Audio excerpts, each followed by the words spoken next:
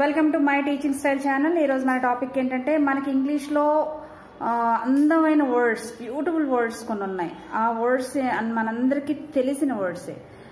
వాటి గురించి మనం కొత్తగా తెలుసుకోవాల్సిన అవసరం లేదు. కానీ ఆ వర్డ్స్ని మనం ఉపయోగించడానికి చాలా చాలా ఆలోచిస్తూ ఉంటాం. మన ఫ్యామిలీ మెంబర్సే కదా, మన ఫ్రెండ్సే కదా, మన పేరెంట్సే కదా అని అనుకుంటూ ఉంటాం. కానీ ఈ వర్డ్స్ మనం యూజ్ చేసి డైలీ లైఫ్లో ఆ సందర్భాన్ని బట్టి మనం యూజ్ చేస్తే మనల్ని అందరూ కూడా ఇష్టపడతారు. ఆ వర్డ్స్ ఏంటో మనం ఇప్పుడు డిస్కస్ చేసుకుందాం. Let's get started the video.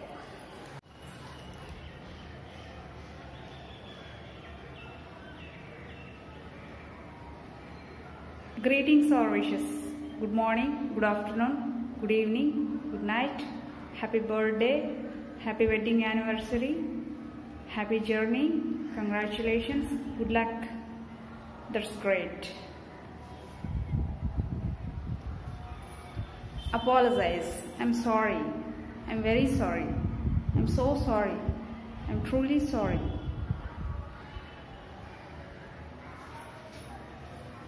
Appreciation are compliments. Congratulations, keep it up, very good, you are looking beautiful, or you are looking gorgeous, smart, you are really handsome.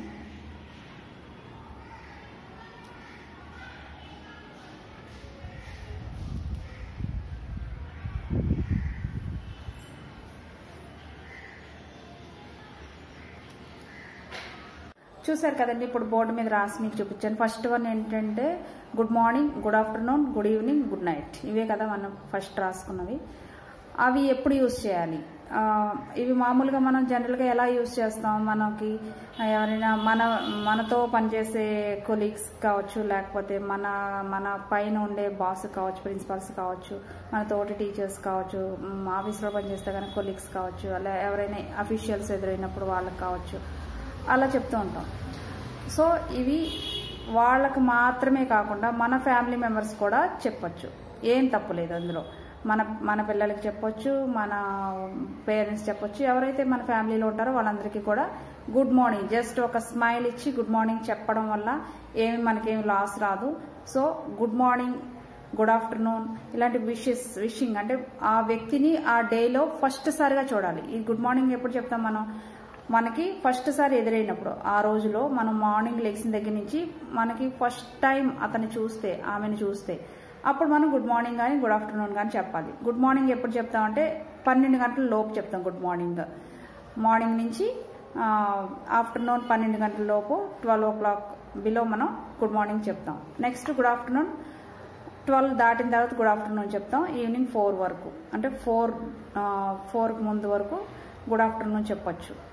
So 4 తర్వాత మనకి good evening అయితే చెప్పాలి. Good evening ఎప్పటి వరకు అంటే until go to bed. అంటే good evening ఎప్పుడు చెప్తామంటే అది నైట్ టైం, ఈవినింగ్ మాత్రమే కాదు నైట్ టైం కూడా చెప్తాం. నైట్ టైం అంటే ఇప్పుడు ఫర్ ఎగ్జాంపుల్ మీరు ఏదైనా పార్టీకి వెళ్ళారు, పార్టీకి వెళ్ళినప్పుడు అక్కడ గుడ్ ఈవినింగ్ చెప్పాలి. అంతేగాని గుడ్ నైట్ కదా అది గుడ్ నైట్ చెప్పకూడదు. గుడ్ నైట్ ఎప్పుడు చెప్తామంటే when we leave the person, ఆ వ్యక్తిని మనం వదిలి వచ్చేస్తున్నప్పుడు, అంటే మనం ఆ ప్లేస్ నుంచి ఇంకా మనం డిస్పర్స్ అయినప్పుడు, అక్కడి నుంచి మన ఇంటికో లేకపోతే మన ప్లేస్కో చేరుకునేటప్పుడు అప్పుడు గుడ్ నైట్ అంటే ఇంకా అక్కడితో మన మీటింగ్ అనేది క్లోజ్. అప్పుడు గుడ్ నైట్ చెప్తాం. అలాగే చెప్పాలి తప్ప ఫస్ట్ మీట్ అయినప్పుడు అది నైట్ టైం కదా అని గుడ్ నైట్ చెప్పకూడదు. అప్పుడు కూడా గుడ్ ఈవినింగ్ చెప్పాలి. అది 7 అవ్వచ్చు, 8 అవ్వచ్చు, 9 అవ్వచ్చు, 10:30 అవ్వచ్చు, 11 అవ్వచ్చు, ఎంత టైం అయినా సరే గుడ్ ఈవినింగ్ అని మాత్రమే చెప్పాలి. నెక్స్ట్ వన్ ఏంటంటే అపాలజైజ్, అంటే క్షమాపణ చెప్పుకోవడం అంటారు కదా, క్షమించండి అని కోరడం. అవి ఎలా చెప్తాం మనం జనరల్గా? I'm sorry, I'm so sorry, I'm very sorry, I'm truly sorry, ఇలా చెప్పాలి. ఈ సారీ అనేది చెప్పడం కోసం మనం చాలా చాలా ఆలోచిస్తూ ఉంటాం. నేను ఎందుకు చెప్పాలి, నేను ముందు ఎందుకు చెప్పాలి, నేను మాత్రమే తప్పు చేశానా ఏంటి అని అలా చెప్తూ ఉంటాం. కానీ that is not correct. Sorry చెప్పినంత మాత్రం మనకేమీ లాస్ రాదు, మనకున్న ఆస్తులేమీ పోవు, మనకున్న పరువేమీ పోదు. సో సారీ చెప్పడానికి ఎప్పుడు కూడా వెనకాడవద్దు. అది ఫ్యామిలీ మెంబర్ అయినా సరే, బయట కొలీగ్స్ అవ్వచ్చు, బయట మన ఇరుగు పొరుగు వాళ్ళు అవ్వచ్చు, ఎవరైనా సరే మనం తప్పు చేసినప్పుడు సారీ చెప్పడానికి వెనకాడొద్దు ఎవరు కూడా. So don't hesitate to say sorry. Sorry is the most important word, most important and very beautiful word. Sorry అని మనని హర్ట్ చేసిన వాళ్ళు మన దగ్గరికి వచ్చి సారీ చెప్పినప్పుడు మనం చాలా చాలా హ్యాపీగా ఫీల్ అవుతాం. ఆ వర్డ్ చాలు మనకి. సో అలాంటి అందమైన వర్డ్ ఆ సిచ్యువేషన్ వచ్చినప్పుడు తప్పకుండా వాడాలి. అది మన క్లోజ్ ఫ్రెండే కదా, ఇంట్లో ఉండే ప్రతిరోజు చూసేవాళ్లే కదా అనుకోవద్దు. అది హస్బెండ్ అయినా, వైఫ్ అయినా, మీ పిల్లలైనా, లేకపోతే మీ పేరెంట్స్ అయినా, మీ ఫ్రెండ్స్ అయినా, ఎవరికైనా సరే సారీ చెప్పడానికి మీరు కొంచెం కూడా ఆలోచించవద్దు. సో సారీ అనేది అంత పవర్ఫుల్ అనమాట. ఈ సారీ కోసం చాలా చాలా గొడవలు అయిన సందర్భాలు కూడా ఉంటాయి. గొడవలు, యుద్ధాలు కూడా అయిన సందర్భాలు ఉంటాయి. అంటే క్షమాపణ కోరడం. సారీ అంటే క్షమించు అని అడగడమే కదా. సో ఈ క్షమించు అనే పదం కోసం చాలా మంది వెయిట్ చేసి గొడవలు కూడా అవుతారు. నేను ముందెందుకు చెప్పాలి, నేను తప్పు చేయలేదు కదా, వాళ్ళు కూడా తప్పు చేశారు కదా, వాళ్ళు చెప్పొచ్చు కదా అని అలా ఆ ఇద్దరు అలాగా ఆలోచించుకుంటే ఎలా అవుతుంది. సో ఎవరో ఒకరు ఈ సారీ చెప్పడానికి రెడీ అయితేనే అక్కడ ఆ గొడవలు అనేది కంక్లూజ్ అవుతాయి. సో సారీ చెప్పడానికి ఎటువంటి హెజిటేషన్ వద్దు. ఈ సారీ అనే పదాన్ని కూడా మనం యూజ్ చేద్దాం. నెక్స్ట్ వన్ ఏంటంటే గ్రీటింగ్స్ అంటే తెలుసు కదా మనకి. ఎప్పుడు చెప్తాం, ఎవరైనా సక్సెస్ సాధించినప్పుడు, ఒకరు హార్డ్ వర్క్ చేసి బాగా వాళ్ళ లైఫ్లో అనుకున్నది సాధించినప్పుడు వాళ్ళకి మనం ఏం చెప్పాలి, కంగ్రాచులేషన్స్ చెప్పాలి. కంగ్రాచులేషన్స్ చెప్తే వాళ్ళు చాలా చాలా హ్యాపీగా ఫీల్ అవుతారు. ఎందుకంటే వాళ్ళు కష్టపడి ఏదైనా అనుకొని దానికి సాధించడం కోసం చాలా హార్డ్ వర్క్ చేసి పైకి వస్తూ ఉంటారు. అలాంటి వాళ్ళని మనం అప్రిషియేట్ చేయడం వల్ల మనకి పోయేదేమీ లేదు. కాబట్టి ఇంకా వాళ్ళ మైండ్లో మన మీద మంచి ఒపీనియన్ అయితే ఏర్పడుతుంది. సో కంగ్రాచులేషన్స్ తప్పకుండా చెప్పాలి అలాంటి వ్యక్తులకు. వాళ్ళు మనకు ఫ్రెండ్ అయినా సరే, ఎనిమి అయినా సరే, ఎవరైనా సరే ఏదైనా సాధించినప్పుడు వాళ్ళు తప్పకుండా కంగ్రాచులేషన్స్ అని చెప్పాలి.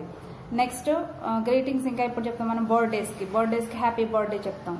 ఇంకా మ్యారేజ్ డేకి హ్యాపీ వెడ్డింగ్ యానివర్సరీ చెప్తాం.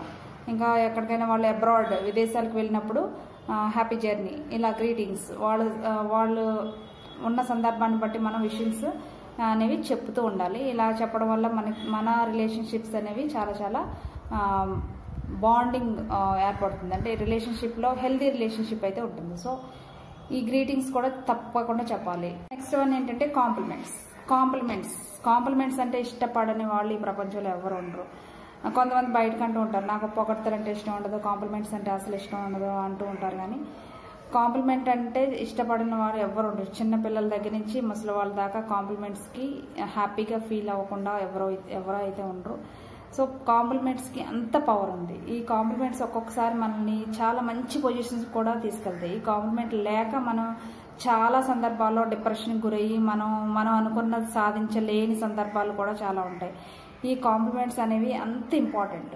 మనం ఒక వ్యక్తిని మన మాట ద్వారా ఎంకరేజ్ చేసి వాళ్ళని పైకి తీసుకొస్తే అంతకంటే మనకు కావాల్సిందే ఉంది.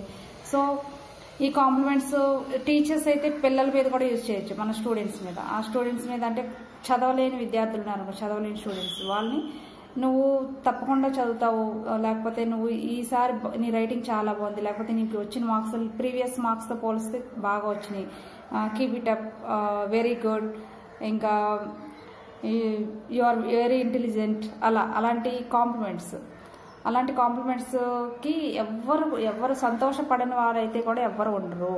సో మెయిన్ మన పిల్లలు ఫస్ట్ ర్యాంక్ వచ్చినప్పుడు, లేకపోతే ఏదైనా వాళ్ళు మంచి పని చేసినప్పుడు మనం వాళ్ళని పొగిడితే వాళ్ళు చాలా చాలా హ్యాపీగా ఫీల్ అవుతారు. సో కాంప్లిమెంట్స్ అనేవి చాలా చాలా ఇంపార్టెంట్. ఈ కాంప్లిమెంట్స్ కూడా అందరికీ అందించండి. అది ఇంకా కాంప్లిమెంట్స్ ఇంకా ఎలా చెప్పాలంటే, ఎవరైనా మీ ఫ్రెండ్స్ కానీ మీ కొలీగ్స్ కానీ ఎవరైనా బాగున్నారనుకున్నప్పుడు యు ఆర్ సో బ్యూటిఫుల్ అనొచ్చు. ఇంకా చెప్పాను కదా, అబ్బాయిలకి బ్యూటిఫుల్ అని యూజ్ చేయకూడదు, యు ఆర్ వెరీ హ్యాండ్సమ్ అని అబ్బాయిలకి యూజ్ చేయాలి. ఇంకా your dress is so nice అని చెప్పొచ్చు. You are very intelligent, really you are intelligent, you are great person, అలా చెప్పాలి. సో ఇలాంటి కాంప్లిమెంట్స్ని చెప్పడానికి ఏమాత్రం వెనకాడొద్దు. ఈ వీడియోలో చివరిగా ఒక బ్యూటిఫుల్ వర్డ్, ఒక అందమైన పదం గురించి తెలుసుకొని ఈ వీడియోని క్లోజ్ చేద్దాం. అదేంటంటే మనందరికీ బాగా తెలిసింది, మనం డైలీ ఎప్పుడో ఒకప్పుడు ఈ వర్డ్ యూజ్ చేస్తూ ఉంటాం. అదేంటంటే thank you very much, thank you so much. ఈ వర్డ్ని మనం యూజ్ చేయడానికి కొంచెం ఆలోచిస్తూ ఉంటాం. ఎప్పుడు ఆలోచిస్తూ ఉంటే మన ఇంట్లో వాళ్ళు మనకి హెల్ప్ చేసినప్పుడు, మన బెస్ట్ ఫ్రెండ్ కానీ మన క్లోజ్గా ఉండే ఎవరైనా సరే హెల్ప్ చేసినప్పుడు మనం థ్యాంక్స్ చెప్పడం మర్చిపోతాం, ఎందుకులే వాళ్ళకి చెప్పడం అని. కానీ థ్యాంక్ యూ చెప్పడం అనేది చాలా చాలా ఇంపార్టెంట్. ఈ థ్యాంక్ యూ చెప్పితే మనకి సాటిస్ఫై అవుతాం, మనం సాటిస్ఫై అవుతాం. అట్ ద సేమ్ టైం ఎవరైతే మనకి హెల్ప్ చేశారో వాళ్ళు కూడా సాటిస్ఫై అవుతారు. సో ఈ థ్యాంక్ యూ అనే పదాన్ని చెప్పడానికి మీరు ఏమాత్రం వెనకాడొద్దు. ఈ థ్యాంక్ యూ అనే పదం కూడా చాలా చాలా గొప్ప పదం, అందమైన పదం. సో మీరు ఈ పదాన్ని కూడా యూజ్ చేస్తారని అనుకుంటున్నాను. చూసారు కదండి, ఇంగ్లీష్లో మనకి ఎంత మంచి మంచి వర్డ్స్ ఉన్నాయో. ఇవన్నీ మనకి చిన్నప్పటి నుంచి తెలిసింది, వింటున్నాము, మనకు అన్నీ తెలుసు. కానీ మనం ఏంటంటే ఇవి వాడడానికి కొంచెం ఆలోచిస్తూ ఉంటాం. నేను చెప్పేది ఏంటంటే ఈ వీడియో ద్వారా ఈ సందర్భాలు వచ్చినప్పుడు నేను చెప్పాను కదా, అపాలజైజ్ అంటే క్షమాపణలు చెప్పే సందర్భం అవ్వచ్చు, లేకపోతే వాళ్ళు సక్సెస్ సాధించినప్పుడు విషెస్ చెప్పడం అవ్వచ్చు, greetings good morning good night ఇవి అవ్వచ్చు. మనం ఒక పర్సన్ని డేలో ఫస్ట్ టైం చూసినప్పుడు గ్రీటింగ్స్ చెప్పడం అవ్వచ్చు. ఇలాంటివి మన డైలీ లైఫ్లో యూజ్ చేస్తే మనకి హెల్దీ రిలేషన్షిప్ అయితే ఉంటుంది అందరి మధ్యన కూడా. సో ఇవన్నీ నేను చెప్పిన ఈ పదాలన్నీ కూడా మీకు గుర్తుపెట్టుకొని ఆ సిచ్యువేషన్ వచ్చినప్పుడు వాడండి. ఈ వీడియో కనుక మీకు నచ్చితే లైక్ చేయడం అయితే మర్చిపోవద్దు. Thank you for watching this video.